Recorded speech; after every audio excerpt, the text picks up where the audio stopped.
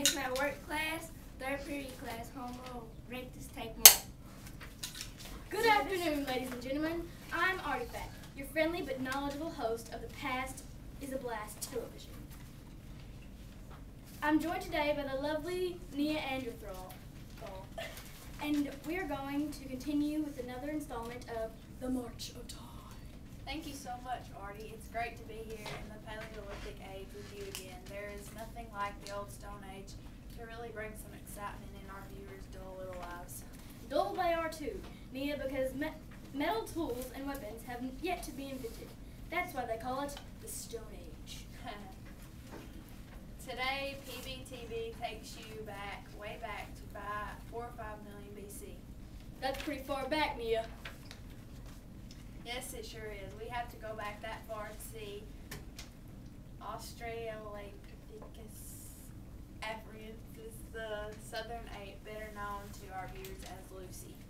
Where is Lucy now? Hello there, I am an Australopithecus afarensis, but you can call me Lucy. Well, Lucy, can you tell PBTV why you're so important to human history? I am one of the earliest hominids to walk upright on 2 feet. What is a hominid? An early ancestor of the humans by walking on 2 feet. I now have my hands free to carry my young, protect myself, gathering food, and so on. It is very convenient and generally increased my chances for the survival of my species. Thank you so much for your time.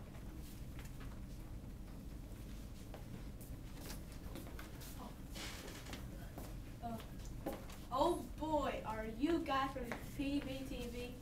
We sure are, and who are you? I am Homo habilis, also known as Handyman. That's because I was the first hominid to use simple tools. Sure. When were you around? Sure. About 2.4 million years ago, I used sticks and stuff to chop, cut, and scrape. Tools allowed me to gather and prepare food and make shelter and clothing. Want to see me use my tools? Sure.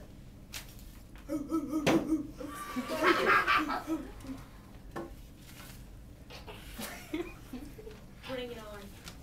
I think we need to move on. Thank you, though. Why, Artie, I believe I see Homo erectus walking toward us. Hey, what's up? I'm Homo erectus. Don't listen to Homo habilis go on about his sticks and stones. I use basic tools.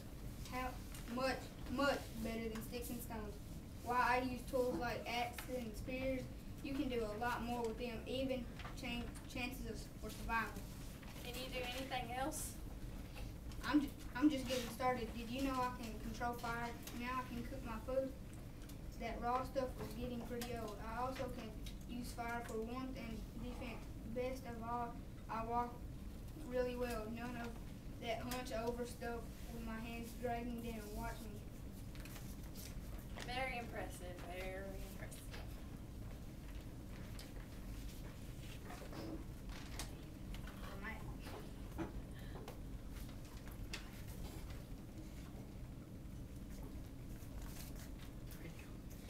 That was fascinating. Let's go find Homo sapiens. You don't have to find me. I'm smart enough to find you.